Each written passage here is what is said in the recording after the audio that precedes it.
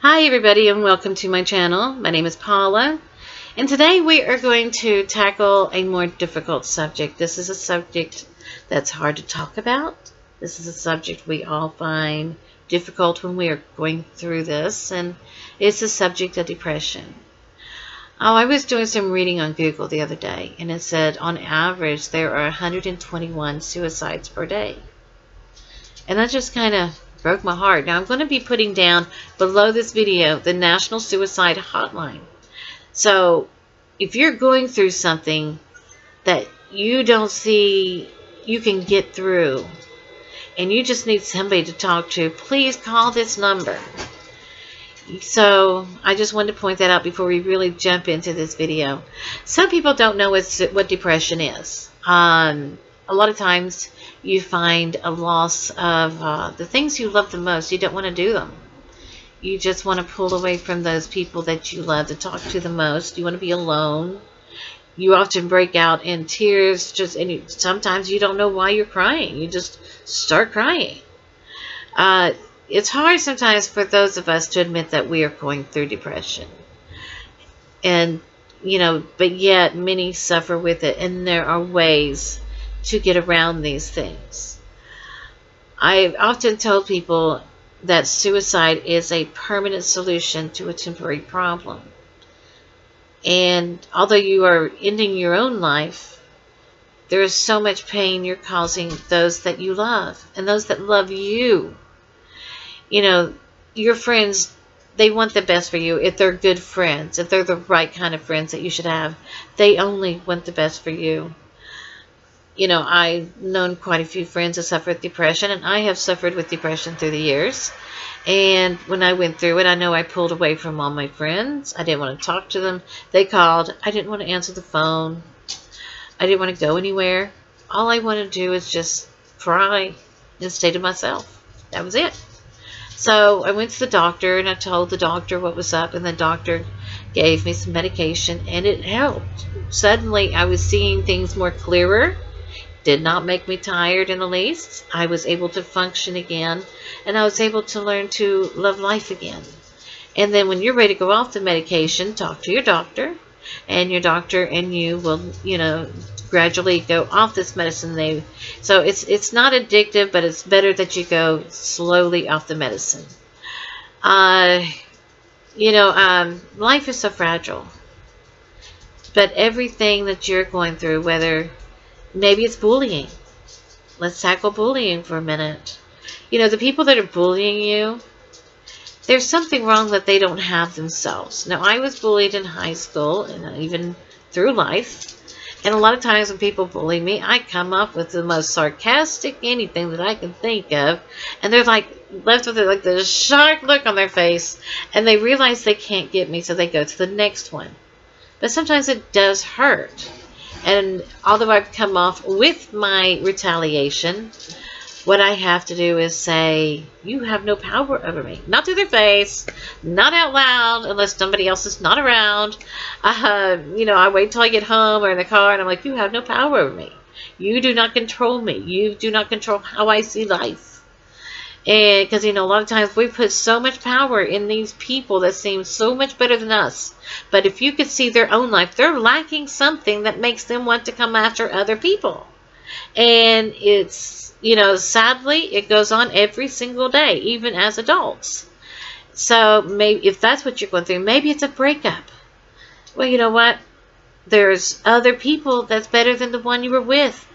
Sometimes it might be a hallelujah moment that they broke up with you because, you want somebody that's going to love you for who you are. You don't want somebody that's going to want to change you or want to control you or is abusive to you in any way. You want somebody that's going to love you for who you are. And that love is like a best friend, a best friend, wife, husband, to where each and every day seems like a new day. And hold on. Hey! Sorry about that. I just seen that my dogs were trying to tear a pillow up. Hey! Sergeant Major. Thank you.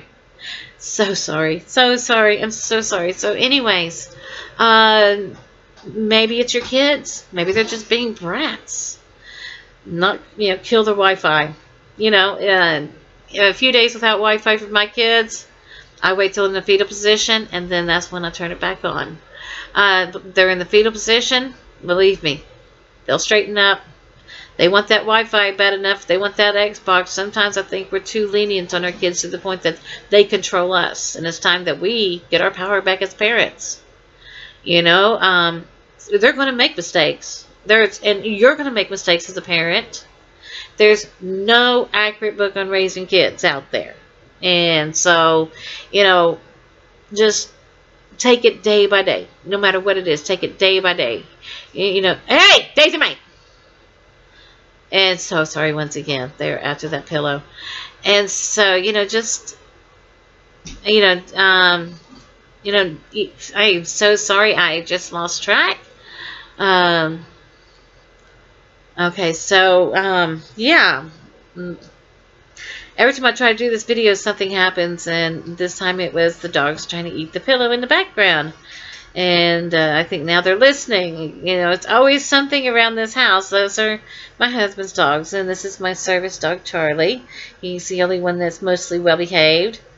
And so, okay, let's go on. I am so sorry, guys. I lost train of track. Okay, train of thought, that is. I was like, all right, you can get through each and every day, but you know, if you feel like you can only make it through 5 minutes, okay, make it through 5 minutes. But once you make it through those 5 minutes, go for 10 more minutes, go for 30 minutes, go for an hour. Next thing you know, say, you know what, I'm going to sleep on it. If you can make it through that day you just slept on, hey, you can make it through 2 days. I am so sorry. Hold on one moment. And okay, no more. That. Okay, I'm so sorry, guys. I am so sorry. Okay. From the pillow. Okay, so I have a garbage can right here. So, you know, I am so, everything happens. I'm kid you not, I have been trying to do this video 4 different times, and 4 different times something has happened, and I decided no matter what, I'm rolling without a cut in this one. So here we are. Okay, I hid the pillows, out of sight, out of mind. Okay, so, you know, 2, if you can find somebody to talk to, whether it be a therapist, whether this 800 number that's going to be below this video, whether it's a friend. If you have at least one friend that you can trust, you call that friend. Those of you that have friends that are going through depression, you call that friend, okay? There was one time, okay, I've got a friend, I'm sure she wouldn't mind me sharing this, but this has been years ago, and I just had this bad feeling. It's just this nagging feeling to call her, like something was wrong. So I called her, and I'm like, are you okay? And she's like, well, why do you ask? I'm like, I was just curious. I just had this bad feeling. I wanted to make sure you were okay. Well, I did not know at the time she was planning to take her own life, and she had everything ready. And I stopped her from doing it just by a simple call. She never told me that day. Okay, not at all, but that day she ended up telling me, it was a few years later after that, what had happened. And I'm just sitting here. She said there was like 3 times that happened.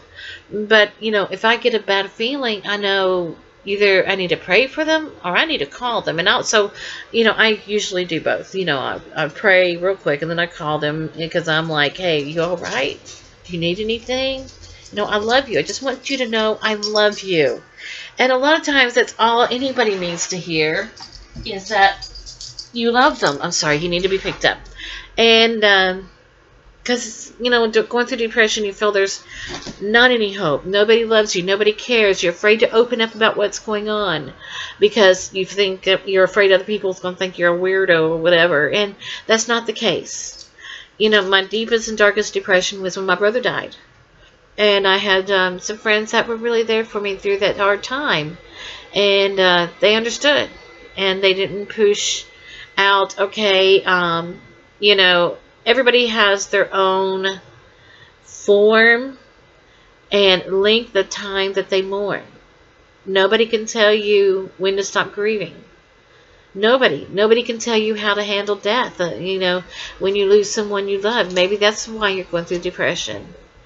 And it's just a day by day experience, and having somebody to talk to, even a therapist if you can find a good therapist.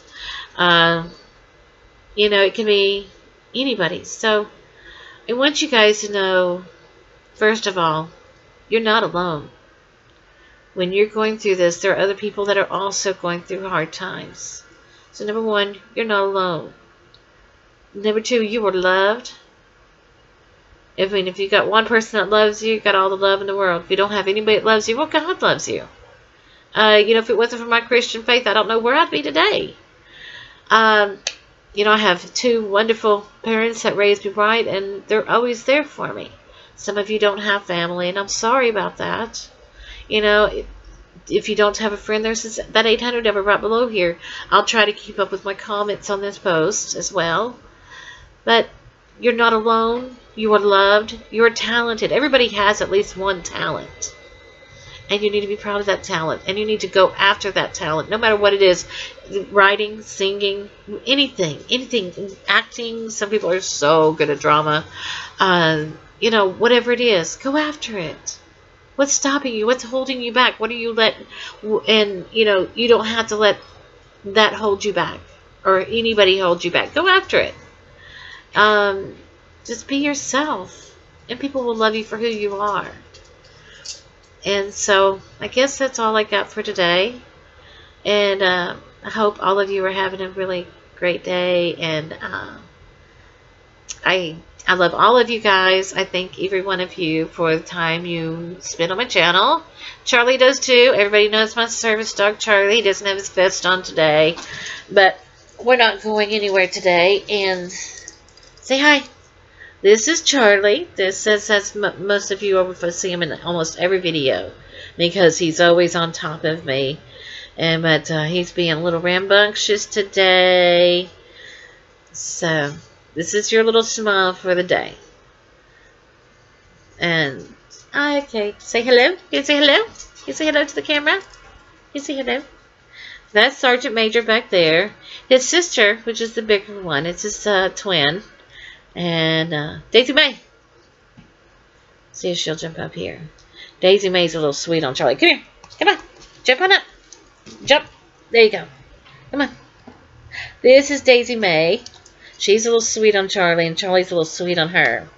And she's a bigger woman than he is by far, but he don't care. He thinks she's pretty. But he can't have any babies. He's been fixed. And so I guess that's all I gotta say. Bye guys. Thank you for watching my video.